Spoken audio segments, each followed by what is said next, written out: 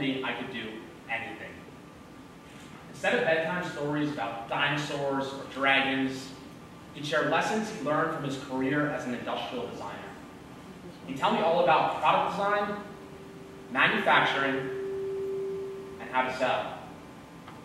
Yet, somehow, at the end of each of these bedtime stories, they'd always end with the same message. Danny, there are two roads in life.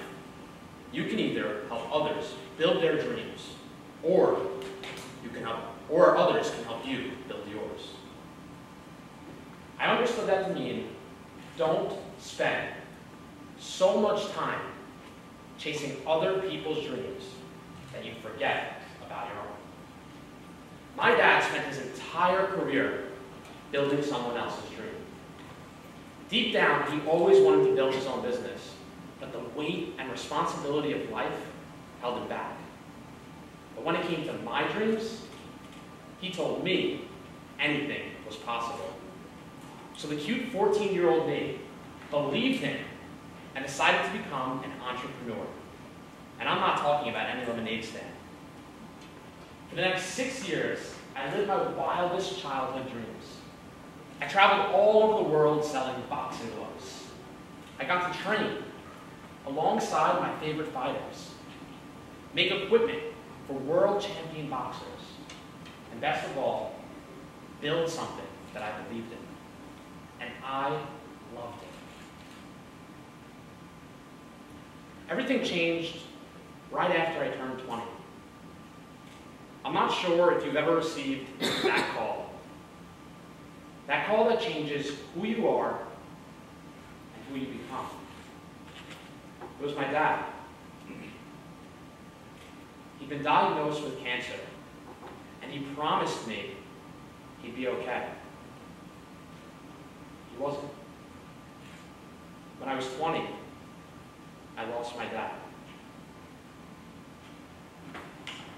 When you lose someone, you not only lose that person, you also lose part of you with them.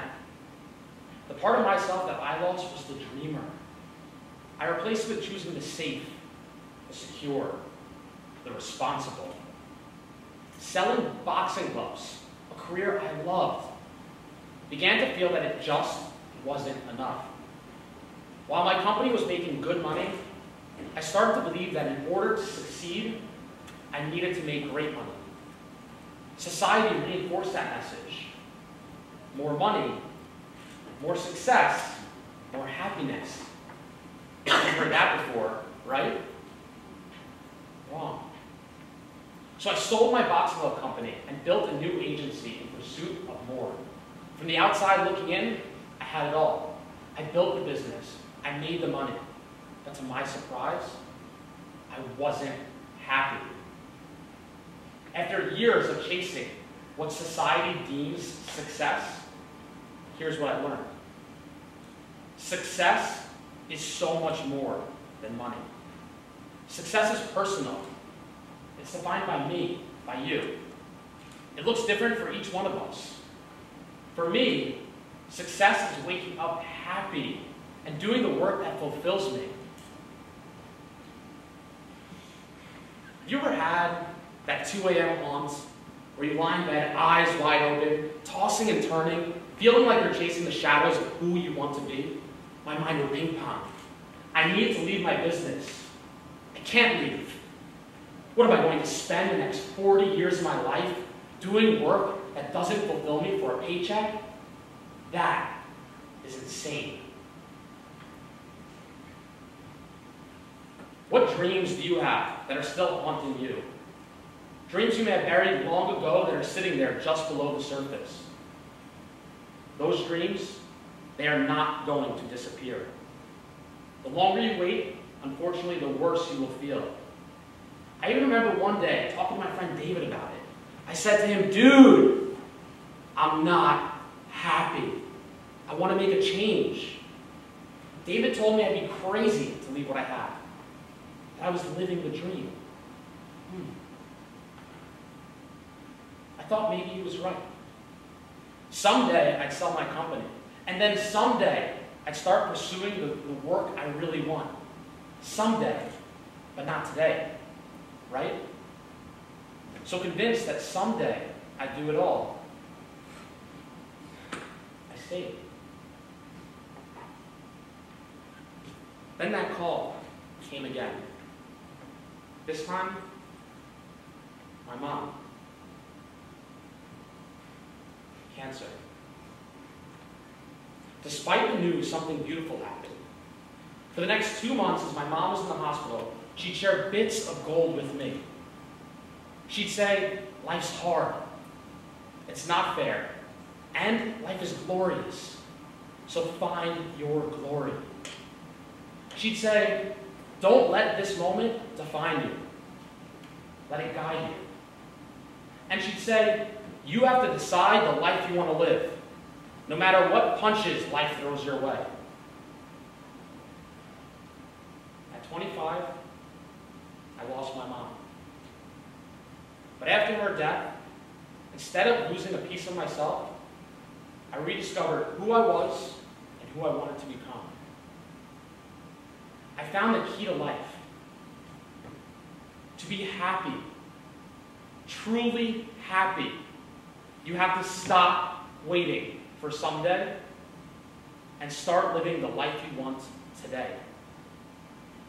Best-selling author and palliative care expert Bronnie Ware studied the top regrets of the dying. She found the single biggest regret is this: I wish I had the courage to live the life I really wanted. So many of us settle for a life of practicality, telling ourselves that someday we'll do all the things we really want. But then someday becomes what if, which turns into I wish I had. Your what if might sound different than mine. Yours might sound like, what if I asked her out? Dude, she's out of your league, ask her out anyway. Or what if I put my happiness first for a change? Or what if I chose to pursue the career that's calling my name? But what if you could live your someday life today? Here's the secret. You can. I challenge you to stop waiting and start living. To lean into your what ifs and to courageously live the life you want someday, today. My mom was right. Life is full of good and bad things. Life is unfair and life is glorious. And that you have to decide the life you want to live no matter what punches life throws your way.